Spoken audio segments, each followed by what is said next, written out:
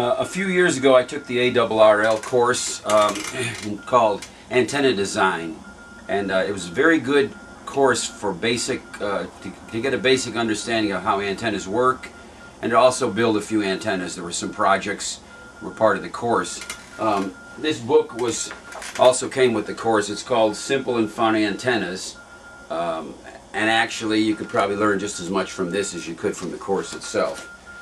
But one of the antenna projects was what's called a roll-up dipole, and I've noticed, excuse me, I've noticed on a lot of the YouTube videos that a lot of people are using the buddy pole and ham sticks and jumper dipoles, and I imagine they're all good. I've got a lot of experience with ham sticks, although my most recent wasn't that great.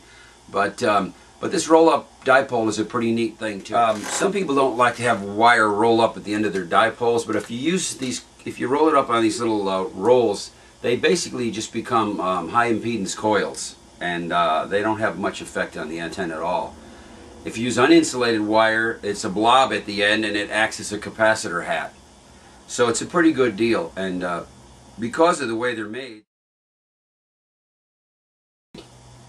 with the wire roll up on the end, you can cut the wires originally for your lowest band you plan to operate. You could go all the way to 160 meters if you wanted to carry that much wire around, but probably 40 or 80 would be best, and just cut them a little long.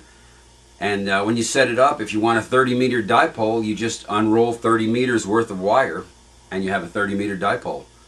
If that band goes dead on you and you want to go to 40, 20, whatever, you either just wind it up more on the coil or unwind more on the coil.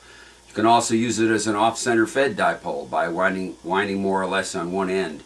So it's a pretty useful antenna. It's easy to build. I built mine using PVC pieces for the center conductor, and the reels were a little hard to get. I ended up buying some ribbon at a fabric store and just throwing the ribbon away and keeping the plastic rolls or reels, plastic reels. But it does work. It's a real good feel antenna because it doesn't take up a lot of room. You need your coax connector, and that's about it.